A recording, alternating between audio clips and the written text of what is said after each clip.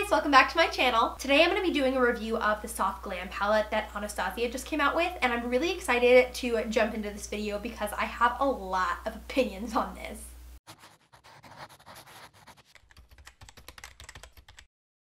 This palette leaked on Instagram about a month ago, and it's the same thing that happened with the Subculture palette. It got leaked early, and something that I noticed, I don't know if this is a correlation or not, but this palette was not released at Sephora, whereas the other two palettes in this line, or collection I guess you could say, which are the Subculture and the Modern Renaissance palette, are both available at Sephora. So part of me wonders if somebody on the Sephora team was the one who leaked this and the Subculture palette, and that's why it's not being released at Sephora. I don't know exactly what happened, but it seems like there is some major drama going on. This is the palette itself. It has that beautiful suede velvety cover that the Anastasia palettes have, and it's in a really pretty camel color. And inside there are 14 shades. And the reason I was so interested in purchasing this palette right when it came out, other than to do a review for you guys because I got your back, is because I think in general the Anastasia palettes are a really good value. And I know what you're gonna say, it's definitely not like a $5 Wet n Wild palette. It is $42, which is a little bit pricey. But the reason that I say that it's affordable is because it actually has 14 shades. So per eyeshadow pan, it's actually a much lower price than some of the other eyeshadow palettes I reviewed, like the Becca Ocean Jewels one. And because there are so many shades, you can really create a lot of looks with this. However, there are also definitely some downsides to this palette, and it is not the easiest thing in the world to use. So if you're interested to see what I mean and see how this palette applies and hear my opinion on it, then go ahead and keep watching. Tempura is a barely there cool tone nude. Glistening is a shimmery champagne shade. Orange Soda is a very light orange color. Rose Pink is a foiled shade, and it's a dusty rose color. Sultry is also a foiled shade, and that's a pink toned brown. Bronze is pretty self-explanatory, it's bronze. Mulberry is a red toned brown and is a lot darker than it looks in the pan.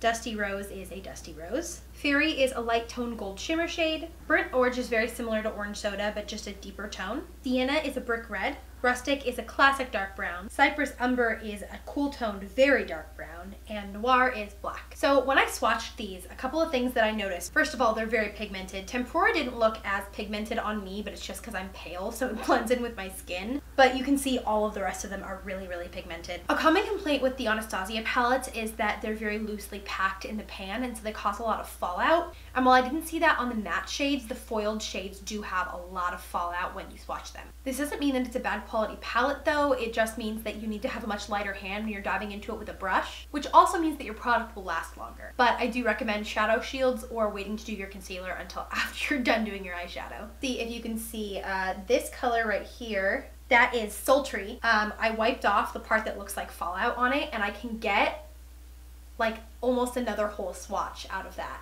Yeah, so the foiled shades, you do experience quite a bit of fallout. Oh, they are beautiful though, aren't they? Something else that I noticed with this palette is that it has a lot of very similar shades. Glistening Bronze and Fairy are all very much in the same color family, and Mulberry and Cypress Umber are actually also very similar. Also, there are a few shades in this palette that Anastasia also sells as singles, so they're not all new shadow shades, but Anastasia has done that with all of their products, I think. I'm gonna go ahead and wipe this off. Alright, so as usual with my palette reviews and first impressions, I'm going to go ahead and use the brush that is given with the palette. I actually think Anastasia does some really nice brushes with their palette. I think I want to do a matte like red, orange, and brown eye for this because there are so many of those colors in this palette. So I'm just going to start off with Orange Soda, very light-handedly dipping into it because they do have some fallout. This is a really pretty transition shade. This is a shade that they have as a single as well, I believe. Okay, so this brush is definitely like scratching my eye a little bit, which I'm not a huge fan of. And then using the smaller side, I'm going to dip into Burnt Orange a little bit, and also use that in the crease. There we go. That just deepens that really nicely. Orange Soda is a pretty shade, but with this brush, it is kind of hard to apply because you want to use a little bit more so it's a little bit more pigmented. But then the more you use the brush, the more it like scratches your eyelid. This side is really nice though. I really like this. Would be a great smudge brush. Alright, and then before I go in with any deeper colors, I'm going to use that really light color Tempura. Ooh yeah, it is definitely loosely packed in there. Oh yeah, I can tell now on my eye that's a really pigmented shadow. I just couldn't tell on my arm because I'm really, really pale. Using that to blend the edges out a little bit.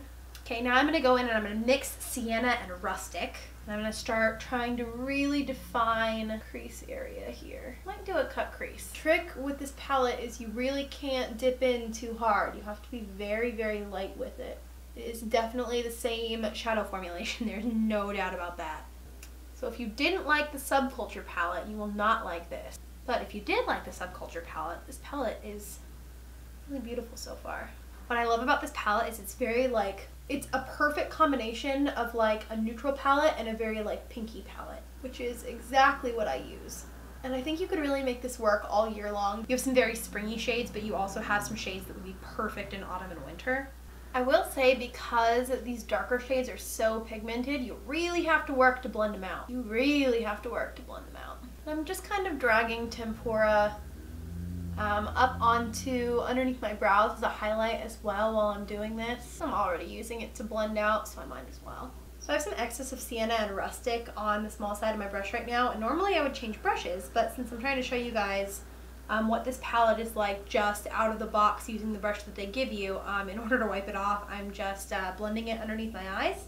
I'm gonna be really ambitious here and do like a really dramatic dark eye. And for this one I do have to use an outside brush. I'm just using this flat shader brush from Matto. I'm taking Sultry, which is the shade that had the most fallout, and we're gonna see how this does. Alright, so yeah, major fallout. Woo! Glitter is so chunky, it got in my eye. Ouch. Wipe away this fallout here. Shadows are so soft that when you, even with a brush, try to wipe them away, they kind of just like smear. Alright, I'm gonna take glistening on my pinky in my inner corner. Alright, I'm gonna pop on some eyeliner and mascara, and I will come back to you guys with my final thoughts. So this is what the finished look looks like. My final thoughts on this palette are that it's okay. I'd give it like a 3 out of 5, I think, which is not to say that I'm neutral about it, because I'm not. I have very strong opinions either way. The shadows are very pigmented, and I like the general color palette.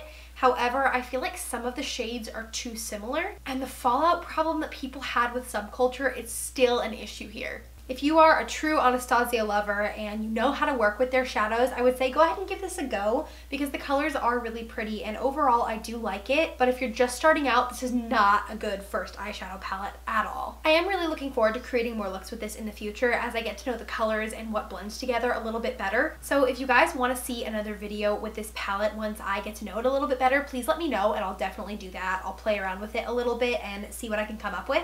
But for now, thank you guys so much for watching this video. Please let me know in the comments down below if you got this palette, and if so, what you thought of it, if you loved it, if you hated it, if you kind of loved and hated it like me. Please don't forget to subscribe if you haven't done so already, and turn on your notifications so you don't miss when I post. I hope you guys are having an amazing day wherever you are, and I'll see you with my next video. Bye!